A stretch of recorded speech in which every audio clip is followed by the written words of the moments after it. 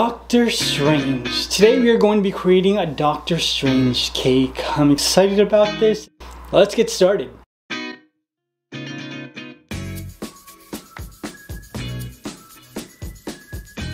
Hey everyone, welcome back to Quality Pops. My name is Benedict Cumberbatch and today we are making a Doctor Strange cake. Now to create this cake, I'm using my PVC pipe system and I'm also using some styrofoam to create the bottom of his head so that I don't have to use that much cake. I'm using a 10-inch round cake. I dyed it green because of the time stone, which I just realized doesn't exist anymore. So I've got a 10-inch cake going on. I'm gonna add a layer of buttercream in the middle and then my second layer of cake. So my cakes are stacked. Next thing I'm gonna do is carve. Now I'm using these really expensive knives. No, I'm joking, I got them at the Dollar Tree. Usually when I'm carving my cakes, I'm using like that oversized serrated knife. So I bought these so I don't have to do that. But just in case, I baked another 10-inch round cake, which I'm glad I did because I needed more cake at the top to create his hair.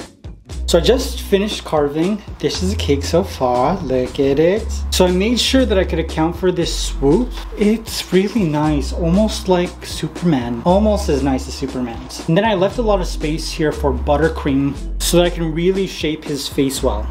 Now the next thing I'm gonna do is give this cake a crumb coat, place it in the fridge to set up, and then I'm gonna add my skin tone layer of buttercream.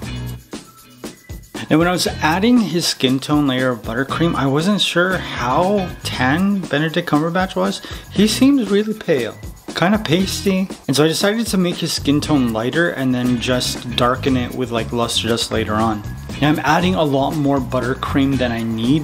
And I'm just gonna shave it away little by little. And the first thing I did was make sure that I got all of the spacing of his features right. So like where his brow bone meets his nose, the space in between his nose and his mouth and his chin. After that, I started to shape all of those elements very carefully and tried to make it as symmetrical as possible. And you're gonna notice that by the end of this cake, I kind of failed on the symmetry.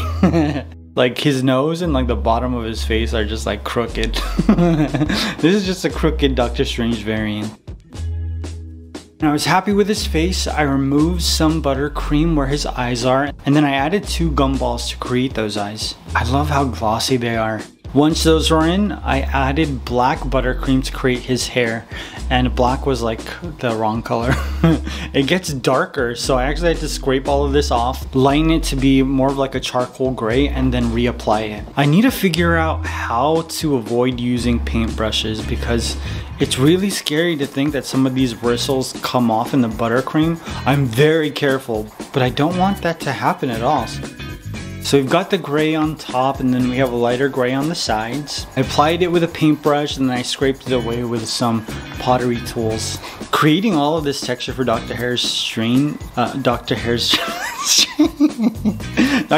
hair, it was hard. Hair texture is really hard to create with buttercream. But very slowly I just added texture and tried to separate all of this buttercream to look like strands of hair. This isn't my technique yet. I think I'm gonna try silicone like basting brushes. That way I can really avoid any of the bristles coming off in the buttercream. Now when I was happy with his head of hair, I started to add buttercream to create the hair on his eyebrows and his goatee. It's a lighter shade of gray, but I'm gonna darken it with some gray luster dust later on.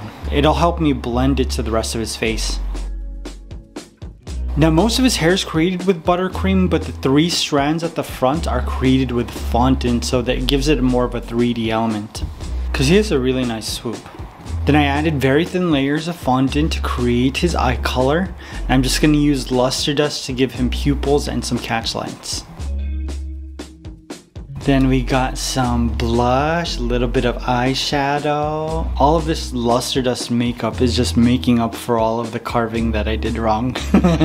Now when I was happy with all of his Doctor Strange makeup, I gave him a fondant color and voila, my Doctor Strange cake was complete. What do you think? It feels like